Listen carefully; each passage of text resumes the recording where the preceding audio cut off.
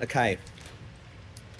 So we did this talk actually last year with Kathleen as the moderator and me as one of the guests, and we get to all switch around. I get to be the moderator this time and ask the questions. And I've got Kirsten, Lauren with me here. I'll let them each do an introduction, and then I'll blab on in my not Australian accent. Please keep the accent going. It's the most interesting thing we have. Yeah, it's the most interesting. I thought you were going to say it's the most interesting thing about me. And actually, some people do find that, so that's okay. Yeah, so ladies, after you. All right, I'll start with, can we all give a shout out to Kathleen Smith, who's not physically with us. She's here in love and spirit, and Higher Ground is her baby. So. She's probably watching this, so we should like wave. We love you. We love you. We miss you. Okay. I am Kirsten Renner, also known as Krenner. I had cooler handles back in the day, but they didn't stick, and that's sad. I've been recruiting for decades, and although I'm not currently recruiting, I stay very engaged in talent and what makes it work. So hope this is fulfilling for all of you, and we'll be here for questions afterwards. Hello, I'm Lauren Scheer. I had not heard of this conference until about 2 months ago. Kathleen reached out to me, so super excited to be here and get to know all of you and be a part of this. But I am a talent acquisition business partner, which is a fancy name for a recruiter at Aristocrat. I've been in recruiting for about 7 years now. Been in Las Vegas the whole time. I'm born and raised, and I went to UNLV. And do you have a nickname? All right, so I challenge you all throughout this discussion to think about what handle we should give her. This is her first con, right? You deserve a handle, so we're going to figure one out for you.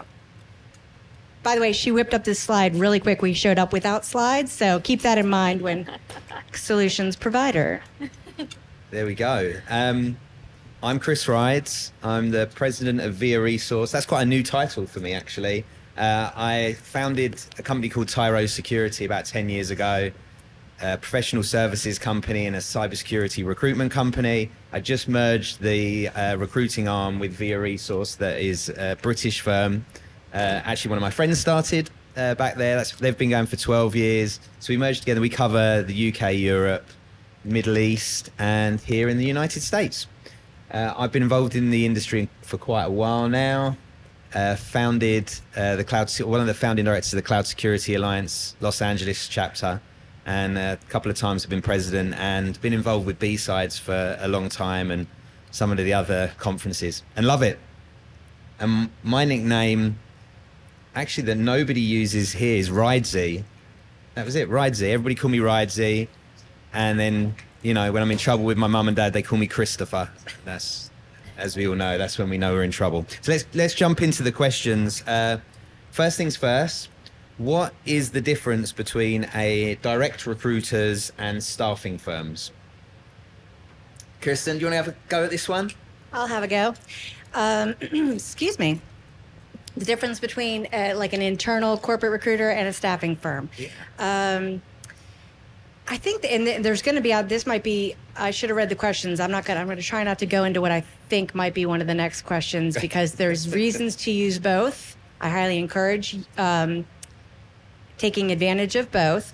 But the corporate recruiter is working obviously directly for the hiring organization, whereas the agency recruiter, they are working for multiple hiring organizations, right? So they're almost like your agent. They're like your Jerry Maguire, right? They are, they're your agent. They're fighting for you to explore multiple different hiring organizations. So hopefully that makes sense. And raise your hand if it doesn't. Yeah, and I can elaborate on that. So I'm an in-house recruiter. So I work specifically for Aristocrat. So any positions that I'm filling are going to be for Aristocrat, right? But we sometimes, as recruiters, cannot fill positions. So we actually use agencies to support our hiring as well. So I have, a relationship with 5 different local agencies, and I'll reach out to them depending on the type of role I'm filling. So sometimes, when you guys are getting contacted on LinkedIn, different things like that, email. It could be a direct recruiter right from the company, but it could also be an agency. So if you're ever not sure, you can always look up that company that they're reaching out to you from and find out. Either way, it's a good thing to be contacted. Yeah, why not, right? Keep your Side options note, open. Yes. We're very, very selective at Accenture where I work about what agencies we'll work with, and we work with his agency because they're really good. So we're getting there. Thanks for saying that. It doesn't come across so well when I just say it about myself, right? It's true. So I've been on the agency side of recruiting myself for this is my 24th year. I know what you're thinking, Kris, you look so young. There's no way. How could that possibly be? Yeah, or maybe not. Got lots of grey hair.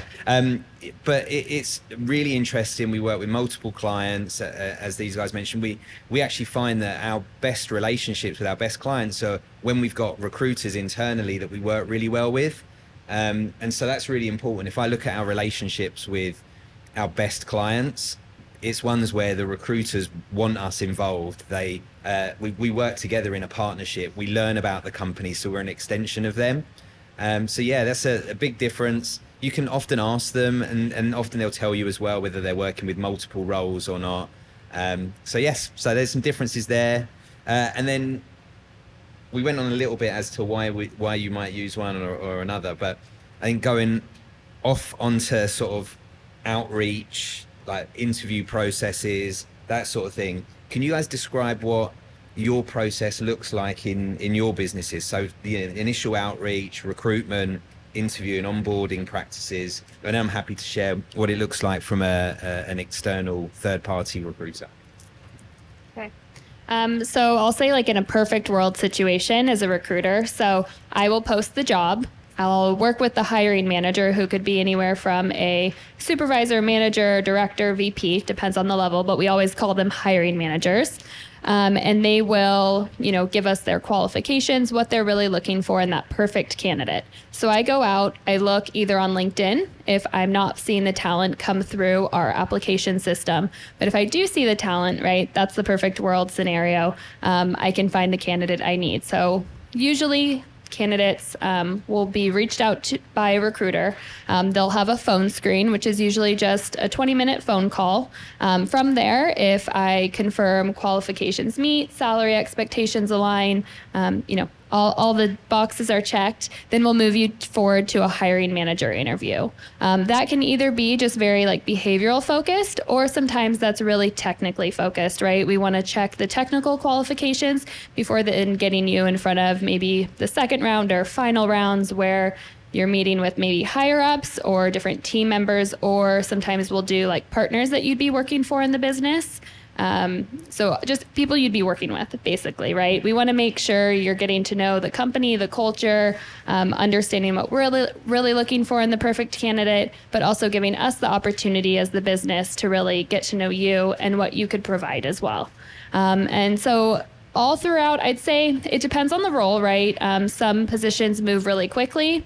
People aren't on vacation. We can, have that perfect process. So I'd say anywhere from when you apply, it could be 2 weeks at very, very quickly, right? But I'd say plan for an 8-week process. So similarly, when the hiring team identifies that there's a hiring need, they're either it's internal on their team internally, or it's a customer need. The customer comes to them and says, here's what I need, here's how many positions there are. The recruiting team will start doing intake calls with those managers to understand the position. Now, if it's a brand new position they've never done before, they have to do an intake to understand the requirements. They want to know all the nooks and crannies, every little detail. Like if I'm doing an intake, or one of my recruiters is doing an intake, I want to know everything. I want to know what the work environment is. I want to know what the team looks like. I want to know what parking is like. I want to know everything about it so I can put it in the cell area of the requisition. So the recruiter can really speak to the position. But then when the recruiter starts sourcing and getting in touch with people. So there's a big difference between when a recruiter starts to search for the people that they think meets the requirements and then actually getting in touch with them, getting a response from them. There could be a huge gap in between there. Also, because we have relationships with agencies, we're doing intakes with them too. Take the time to speak with them and so that they understand. A lot of agencies that are doing, I don't know what the term for it is, but where they're just like throwing stuff at the wall and they're like, I'm going out there and this is typical. That's why they're atypical, is those agencies are looking for their shot. They're going to look at the company names. They're going to look at their job postings, and they're going to start doing searches. I call it an unauthorized search, right? So it makes sense, if you go back to one of her original points, when you're the candidate, ask, do you work for the hiring organization or not, right? So just so you know what you're doing. And then the recruiters should build a profile for the individual. So they shouldn't be just thinking about the job. In my mind, as a recruiter, to do the best job, you should not be trying to fill the job. You should be speaking to the human being, finding out what they really care about, what they really want, what they really need, what really makes them tick. And then you've built a profile for them. And then you kind of do some searching for them too. There's going to be things that you're aware of or that you become made aware of on the recruiting side that before it ever gets posted or before the requisition ever gets submitted, you realize that team XYZ is either going after this big proposal or they just won this new piece of work. So you think of that candidate. You have such a good relationship with them and you keep them tight in your particular pipeline that you know what, and you say to them, I noticed that you applied for ABC. However, here's this other thing I want you to keep in mind, or here's this other team that might work good for you. So I want the recruiters to, and they do, take it to the next level and really care about the human and really be actively helping them seek out what would be the best fit for them.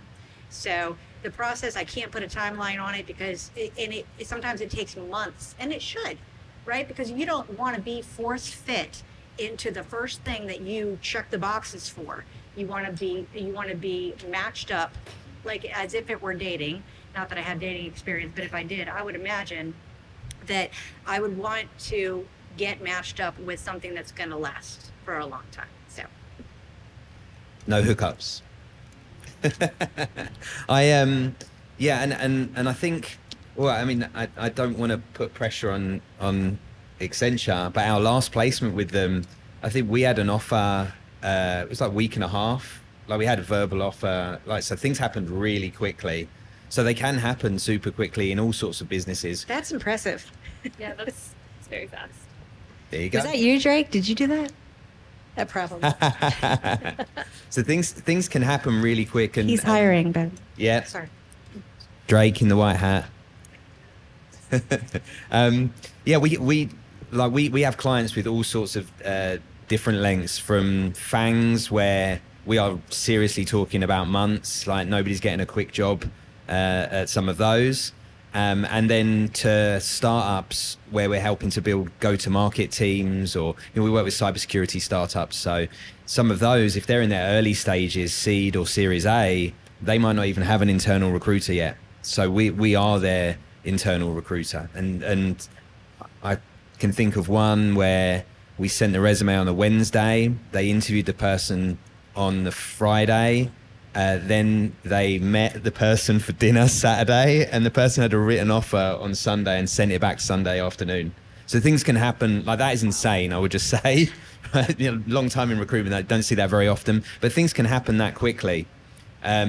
And so, you never know when, you might have been looking for a role for a while and then all of a sudden things can change tomorrow. So it's one of the reasons why it's really important to stay very positive during your job search, because things can rapidly change.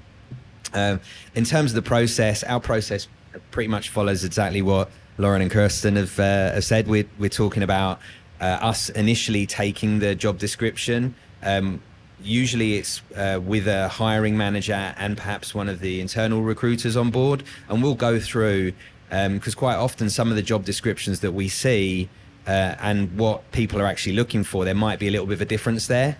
And so we might ask things like, right, when you get your very first resume, what are the things you're looking for? And it's funny how you ask those questions and actually what they're looking for isn't the things that are at the top of the job description necessarily.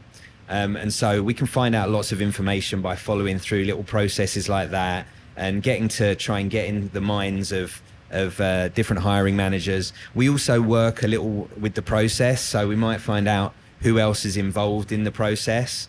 If we get an opportunity to speak to everybody in the process, which is rare, but if we do, it's making sure that everybody's on, looking at the same, looking for the same type of person. And then one of the key things I always say to people is try and make sure that if it's your process, make sure everybody in that process understands what their job is or what their role is in the process. You look like you're going to add something there. Like I was sparking my to include, you are part of the process. Right, you, the candidate, are part of the process. So I encourage you, as you're rolling through the different stages that she was describing, to say, what can I expect next? And some recruiters, I was one of them that was very poor at not dropping the ball, not intentionally. In my heart, I wanted to never drop the ball. So don't be afraid to reach out to the recruiter and say, I haven't heard, should I be concerned? Right?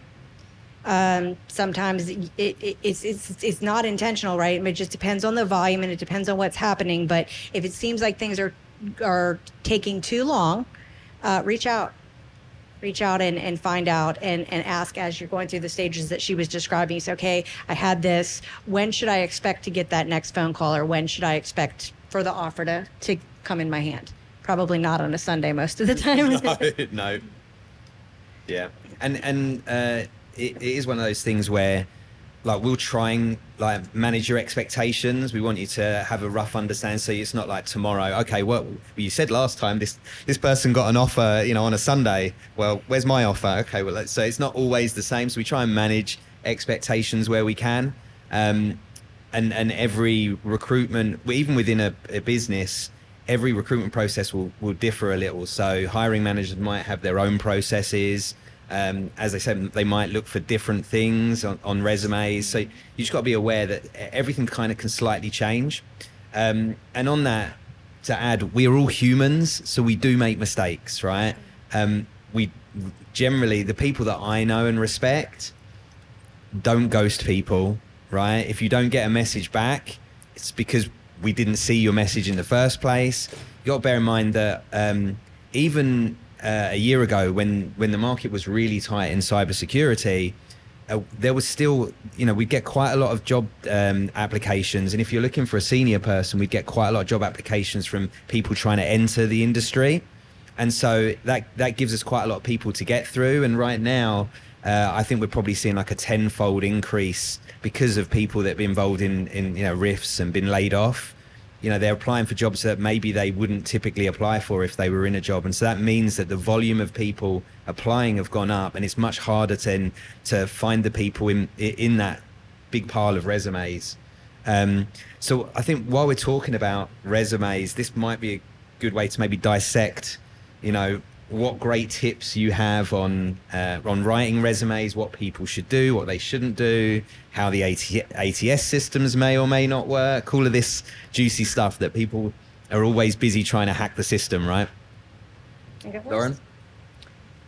So my biggest thing with resumes is you don't want the recruiter to have to ask a question, right? So if I'm a recruiter and I have 30 applications for a data engineer, right? I have to go look at every single one of those resumes and see the skills, the years, what companies they've been working for.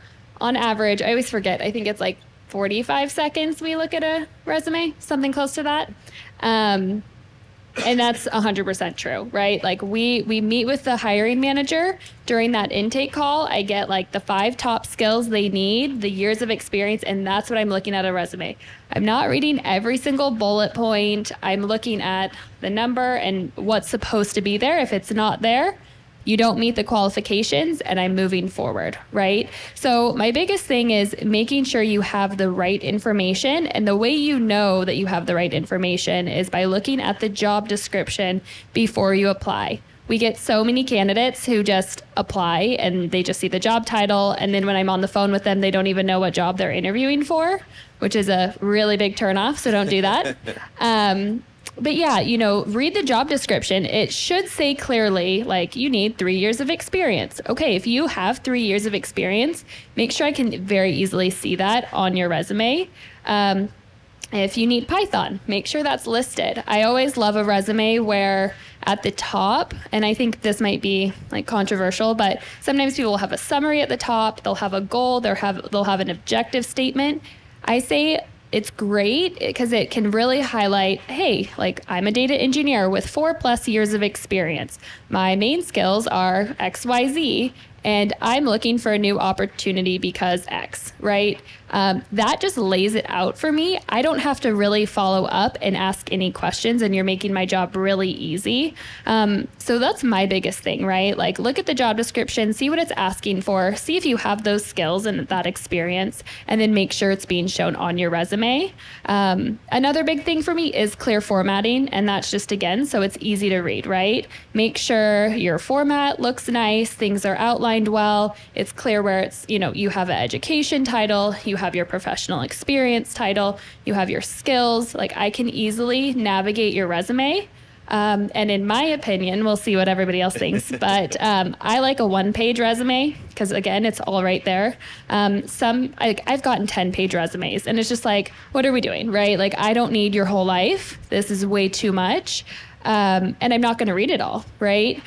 So you want to put as like much content in a like precise, like summarized way in 1 page if you can. I always say, like, okay, if you're an executive, you have years of experience, you've done a lot, you're serving on boards, like, yes, 2 pages is fine, but I don't think a resume should ever be more than 2.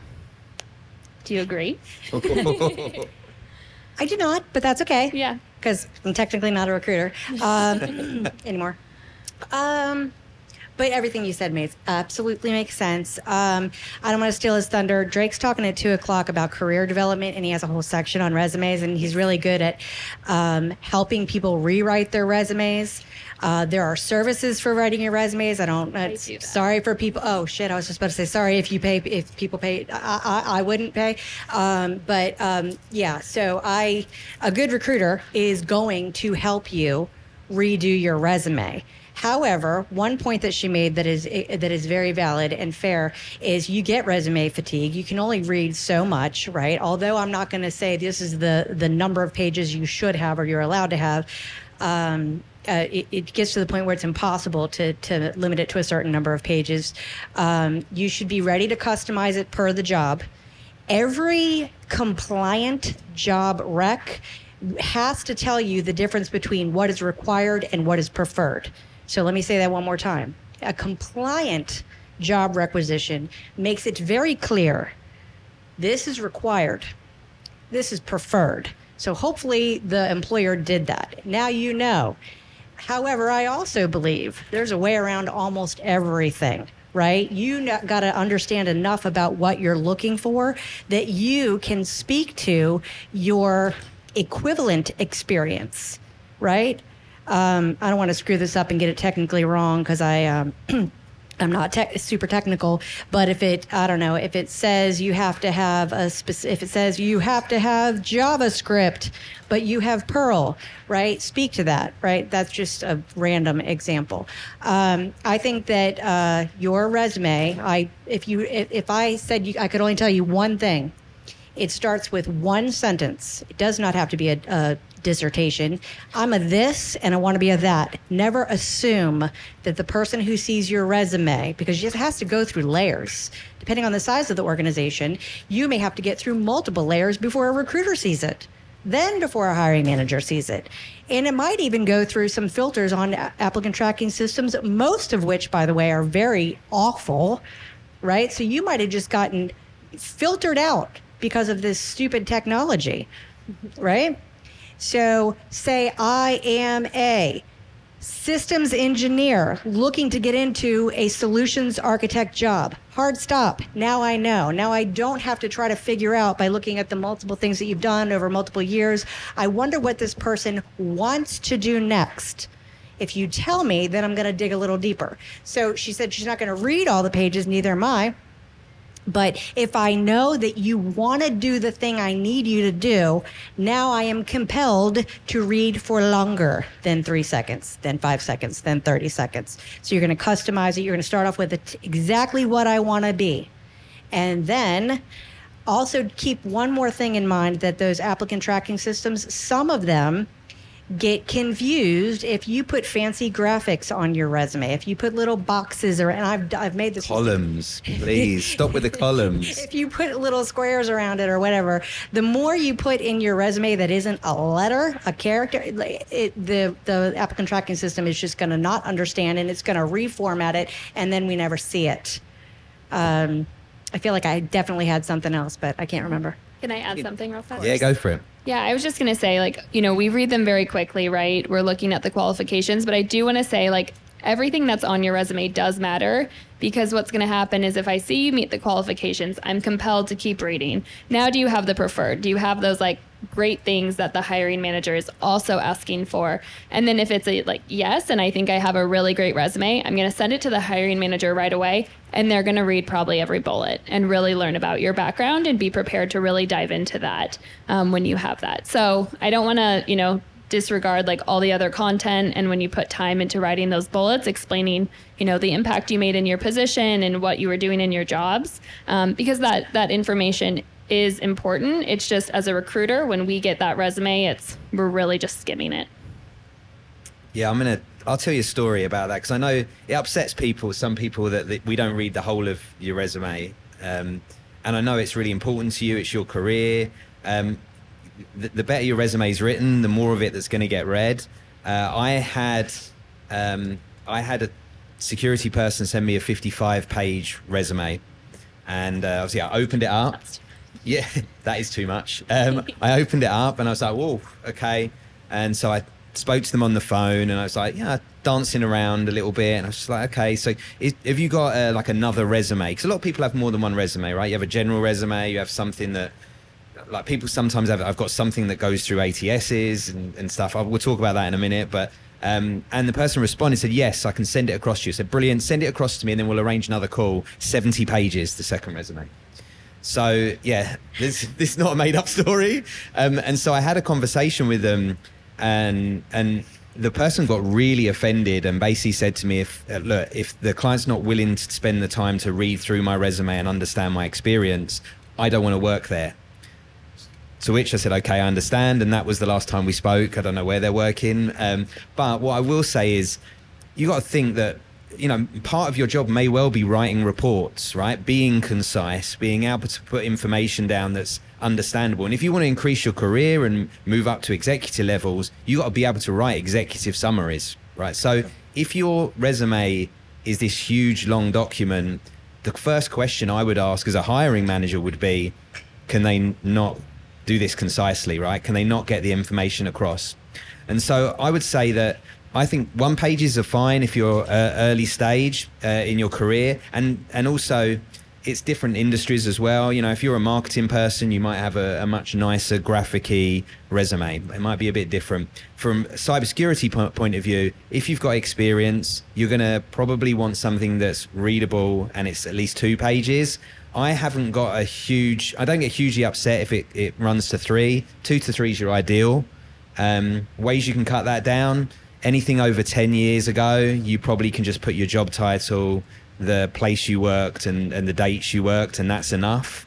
I agree with the summary. Sometimes for some clients, they request that we add a page. I know that sounds strange, but what we have to do is qualify the candidate, and in that summary page, we summarize how we qualified them, why they're looking to move, what are going to be the buttons that are going to get them to make that move, salary, you know, location, all of these sort of things. So, and some of the stuff that Lauren talked about in that first sentence covers that. And what you want is somebody buying into it. You're trying to catch their attention so they do spend the extra time. So that's just my little sort of tips on resumes and things. I think you got to remember, resumes actually probably doesn't get you the job, but it's designed to get you the interview. And that's the key. So if you're writing something that works for an ATS, has loads of like the random words written or something on it, you've got to bear in mind that if it's successful and it gets you through the ATS, the first person that reads it's going to be like, this is a mess, like, and not want to spend any more time. So you're just getting yourself along the process one tiny step, but then you're going to cut yourself out of it anyway. So just think about it from a hiring manager's point of view. I have the job description here. I have my resume here. Would I want to interview myself? Are there any projects I've done that are relevant just for this job? And as Kirsten said, every time, right? Every time, new resume for a job. And I know that makes it difficult if you're applying for a lot of jobs, but you're much better applying for a lesser amount of jobs and sending quality resumes than you are doing it the other way around. One go back. If you know that what you have on paper looks like it might not be a match, but you hope you get the opportunity to explain why you feel you're qualified, right? You can think of a million examples. I would then go to LinkedIn and I would look for, you can search by title or you could search by name. When you look for the employer that's hiring, I would look for people with the title recruiter. And I would say, I noticed you're hiring for this. I applied. Please let me know if there's anything else you need from me. Something to that effect, right? If that doesn't work, you could do the same thing with whoever you think might be the hiring manager in that team. But that might be just what you need to get bumped up they're going to go maybe even look in the applicant pool that they haven't even had a chance to look at yet. And that is also your opportunity to say, I noticed you're hiring for ABC, which requires blah, blah, blah. You're not going to see that on my resume, but here's what you will see, or here's what I'd like you to keep in mind. Keep it short, right? But that's going to be the trigger to compel them to take a look, right? So especially if they have something automated set up that is going through the applicant pool and filtering out the people who don't have that keyword that you don't have, but you have something equivalent that you want to speak to, that is your opportunity to do that in a personal message to the recruiting team. And I know in our industry, not everybody loves social media or putting a lot of information on, but honestly, you're finding a role for yourself is much easier if you've got a LinkedIn. If you're allowed, whether you like it or not, that's just how it is. Maybe at some point we'll see people using them completely instead of resumes. We've had a couple of clients do that, but it's really rare. Nobody's doing it really that way yet. Yeah, I was going to say, I know I'm big on the 1 or 2 or even 3 pages for your resume. If you want to talk about yourself and you want to put everything you've ever done, LinkedIn is 100% that place to do it. Include your LinkedIn profile, URL. Make sure it's professional at the top and that it works. There's so many times I go click on a link and I'm excited to look at their profile and it doesn't work.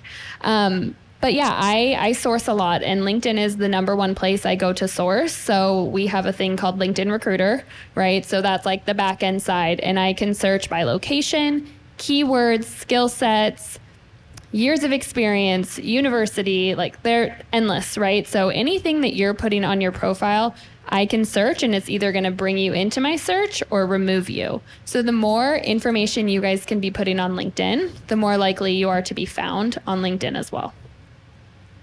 And if you want an idea of how effective that is, a LinkedIn recruiter, if any of you've sort of had a sales navigator license or something to allow you to send messages, recruiter licenses are between $600 and $700 a month for one person, and they generally don't do much discounting. So if you've got a big recruitment company with 100 people, you're paying 100 times that. So if there's that kind of value being put on it, that's why they're going to make use of that tool. So, all right, good. Have you found some ways that job seekers don't prepare very well for interviews? Of course. There's some people that are very prepared and some that are not. Where to start? So, in general, we'll say with a recruiter screen, right? That's how you're going to get your foot in the door and get that opportunity to talk with the hiring manager. Do your research on the company. Whenever I'm talking to hiring managers in that intake meeting, I ask them, are there any questions you want me to screen them on, other than just the basic qualifications? Because really that's the purpose of the call for the recruiter is, hey, do you meet, are you crazy? You're a normal person? Okay, let's proceed, right? So I'll always ask, is there anything else? And if it's a leadership role, they might say, ask them their leadership style, right? How do they lead their teams, or how many direct reports have they had? If it's a data engineer, right? And they're a really close-knit team and they work really well together, that teamwork's going to be important. So they might ask me to kind of dive into their teamwork and how they like working with others. So being prepared to talk about your experience, but more importantly about the company and the role, and show that you actually read the job description and what it entails. And Also, be prepared to ask questions. If as a recruiter, it's my job to make sure you don't really have any questions, and I'm setting expectations. So I love when they are like, oh, well, you answered all my questions. I actually don't have any. I'm like, cool, I did my job. But be prepared with questions as easy as, why do you like working for the company? Cool, I can always talk about that. And it's going to give me the opportunity to get you excited about the position. Or what's the culture like? Or what's the hiring manager like? What's their leadership style? How do they work? You can come up with a list of 50 questions if you really wanted. So when people tell me they don't have any questions, I automatically think you're not actually interested or really care about this role. And I get the same feedback from my hiring managers. If a candidate doesn't ask questions at the end, they're like, I don't think they really care about this opportunity. They didn't ask me anything. I'm like, okay. Another thing with preparation, I know Zoom, video calls or video interviews are really, really big. I always get feedback like, oh, they were sitting in their car on their phone. I'm like, oh, that stinks. They really didn't take the time to prepare, find a quiet space so that there were no distractions. So it's all the things, right? It's how you're talking, how you're preparing for it, but also your setting. What are you wearing? Everything you're doing is showing the person how much you care about the role. And then that smiling is important, right? You want to smile. It makes them smile. And I think that's it. I'll hand it over. Okay. I hope I remember everything. A couple things. Just a side point. There are people who work in specific work locations where going to the car is the only choice they have. There's also situations where they can't get on camera. I coach my managers to understand that it might be because of the limitations within their work environment, and or they should be, if they're not comfortable getting on camera. This is super controversial opinion via Kirsten. Do not judge. What could you possibly, as a hiring manager, ascertain from physically seeing someone? In my opinion, no bona fide occupational qualification can be measured by what you look like. If you're not comfortable, that's okay with me.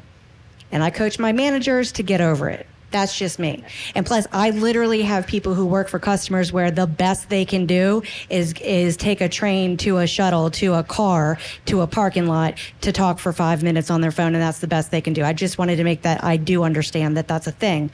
And I'm highly supportive of the neurodivergent community as well, that may very well just need it to be a certain kind of way for them, and you should accommodate that.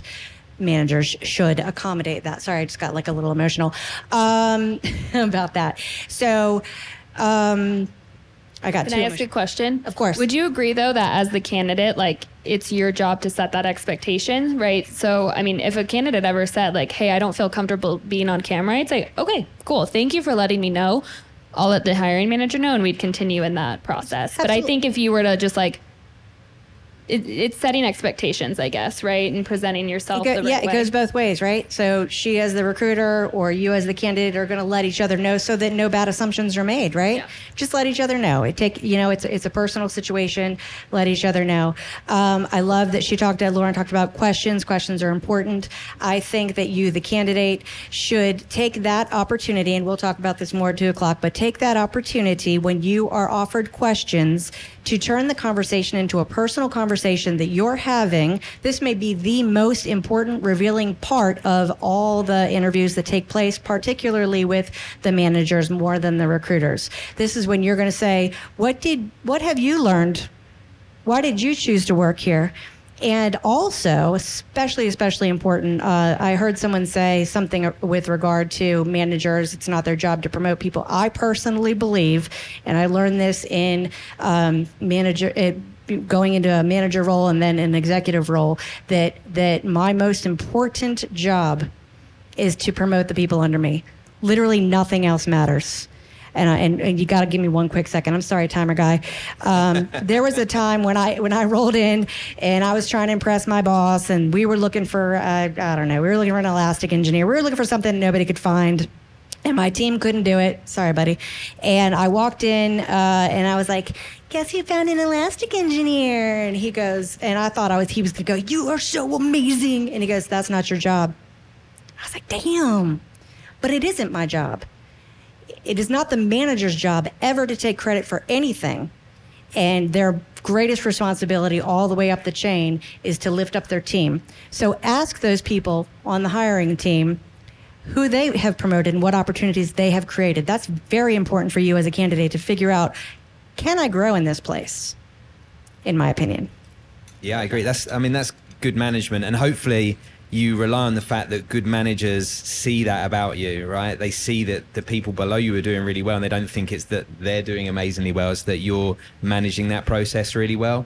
So yeah, I absolutely agree. And the other thing I would say is you can only control yourselves, right? So if you're a hiring manager, you can't control whether the candidate turns the camera on or not, right? So you have to deal with your feelings, right? How do I feel about this? And likewise, if you're a candidate, you can't control how the manager is going to feel about you having your camera on and off. So manage the process yourself. So we set things up when we have conversations with our candidates. We'll prepare them for the interview, and part of that will be, right, are you comfortable being on a video call? If you wish to have your camera off, ideally we know that in advance. We can tell the client that, but also we like our candidates to approach the subject. Oh, just so you know, I'm doing this, or I couldn't get any time off work, so I've come out in my lunch break. Oh wow, it turns from this person couldn't make the effort to find someone somewhere, in an office or something, to wow, this person's going to spend the whole of their lunch break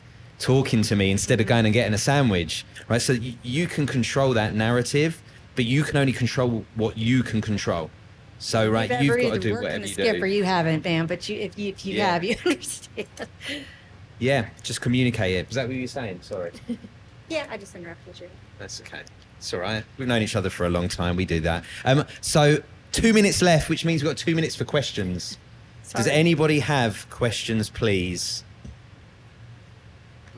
I know some people resumes don't have bullet points, but it'll be a page-based document. Is it better to have just commas and listed and one page, or 2 pages of bullet points? Okay. So this gentleman was asking about bullet points on a resume. What works better? Lauren, Kirsten? For bullet points, yes. Have your bullet points, explain what you've been doing, the impact you've made. I always say, if it's we'll say like a waiter, right? Don't put in your bullet points exactly what you do, because I know what a waiter does already. Most people know, right? They're greeting customers, seating people, things like that. So write what I don't know about you and what you did. Use those bullets to your advantage and put like those achievements, right? The impacts that you've made.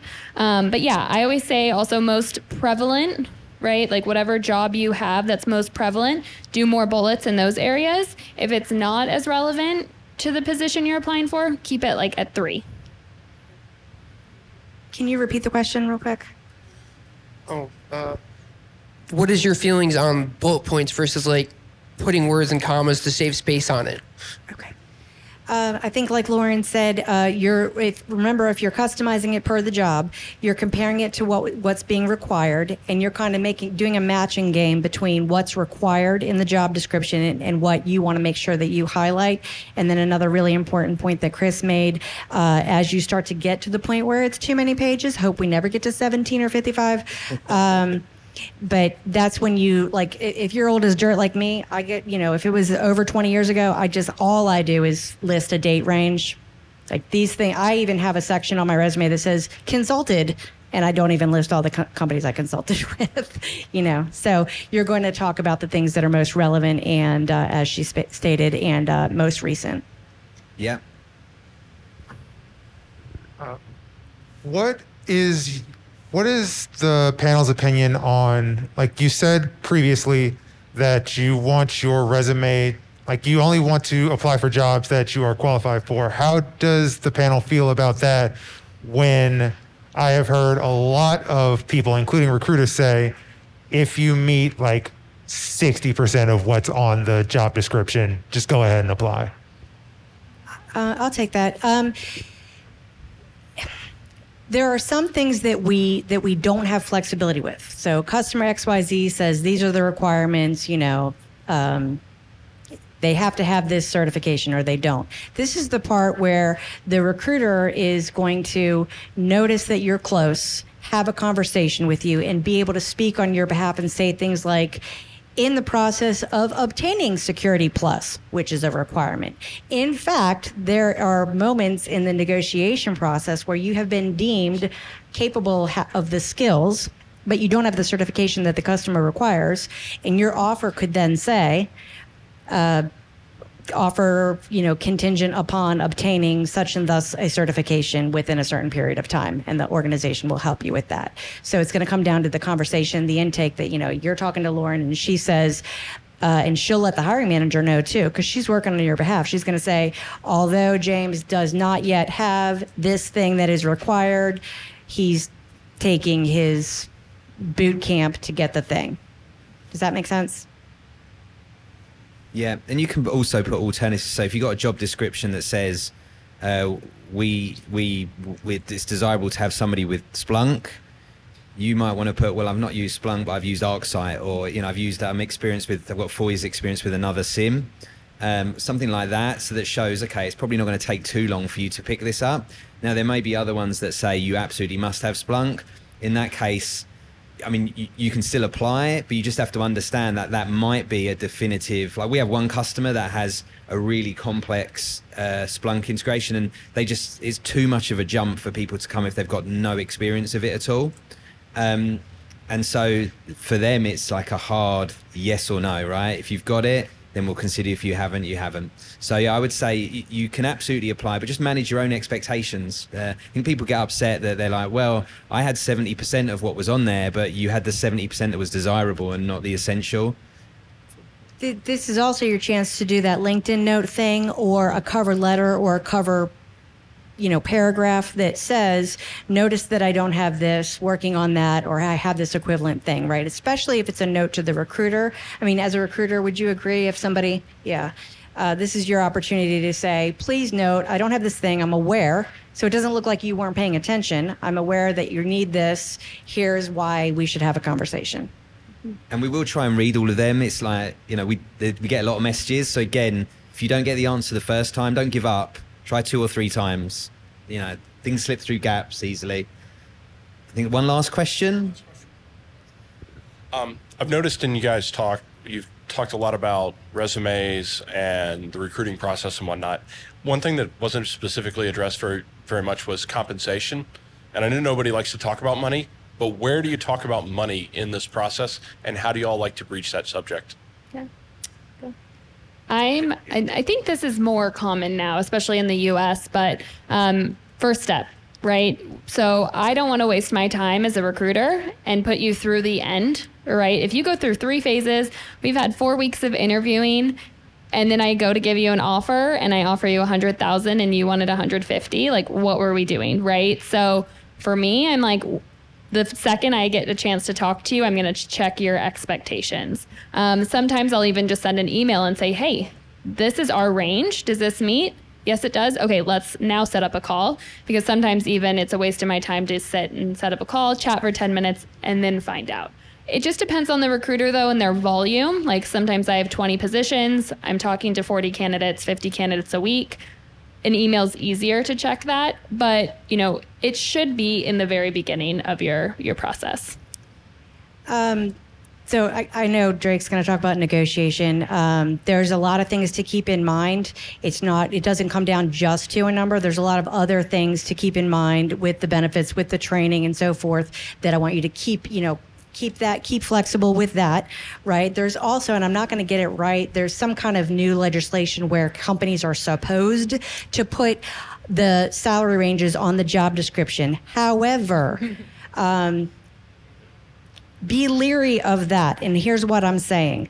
They're never going to put a salary amount on there that they're not willing to pay. However, what they put on there, I hope I say this right, it might not even come close to what you can negotiate. Okay? Oh. And not on purpose. They're not being shady. They're not being weird.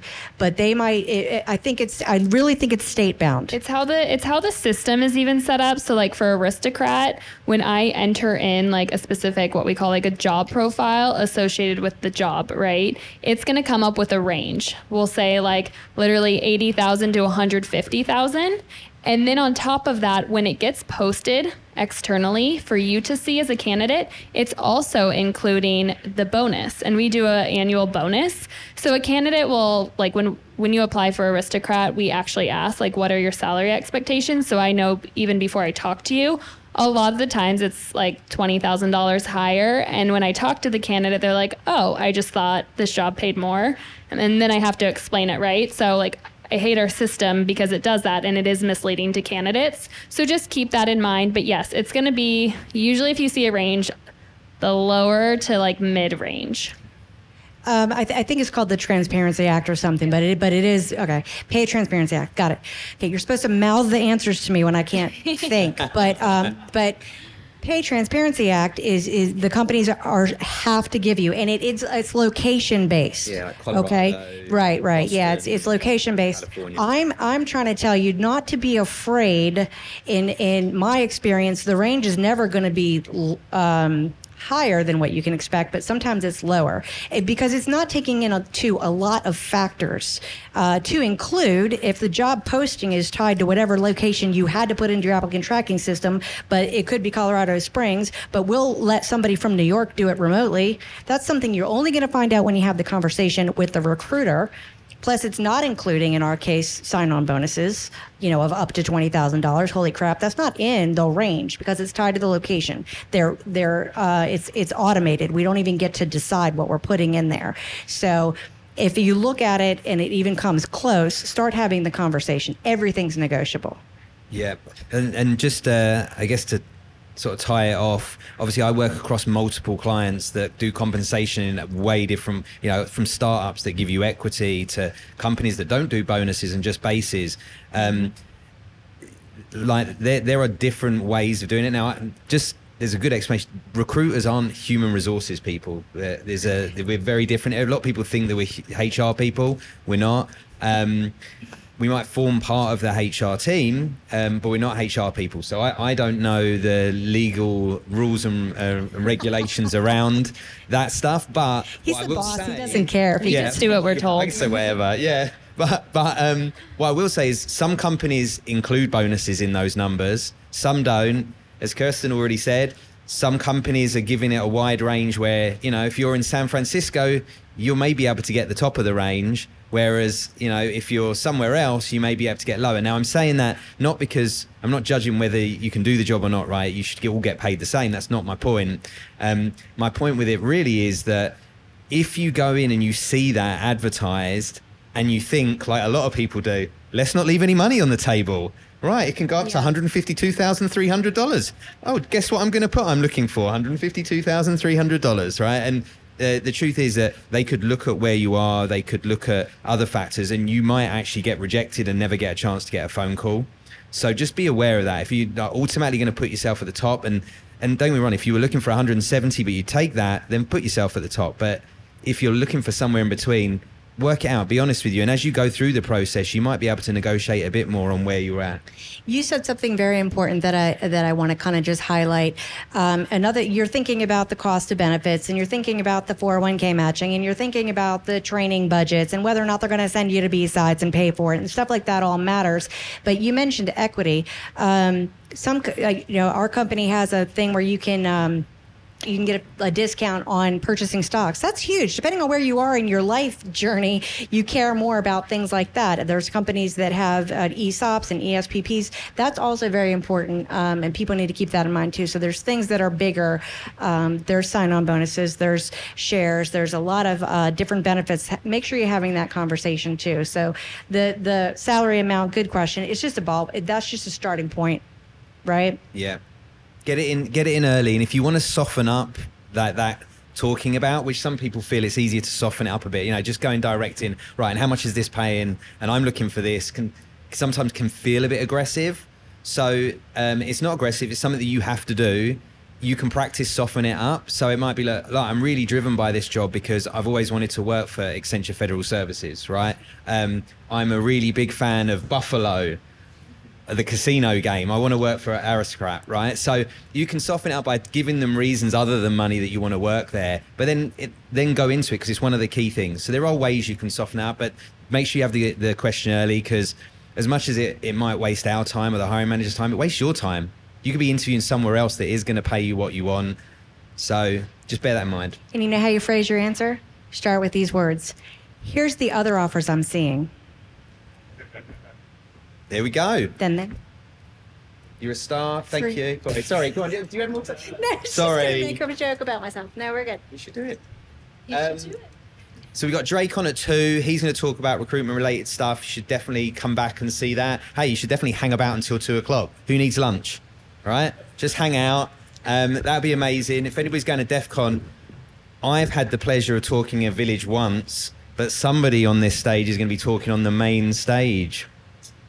Her, not me. Don't heckle me, please. I'm so nervous.